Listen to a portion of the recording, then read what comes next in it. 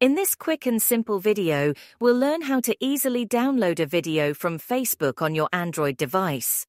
Whether it's a funny clip, an inspiring moment, or a useful tutorial, we'll show you how to save it to your device for offline viewing in just a few simple steps. Let's get started. The first step is to open the Facebook mobile app on your Android device. Navigate to the video that you want to download. Once you've found it, tap on the video to open it.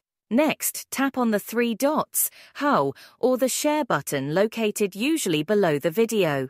This will open a menu with various options. Look for and tap on the Copy Link option. This will copy the video's URL to your device's clipboard. Now exit the Facebook app and open your web browser on your Android device. You can use Google Chrome or any other browser you prefer.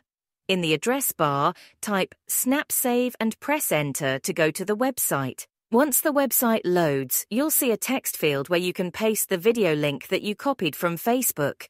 Tap on the Download button next to the text field. The site will process the link and display options for downloading the video. Choose the resolution you prefer, such as HD or SD.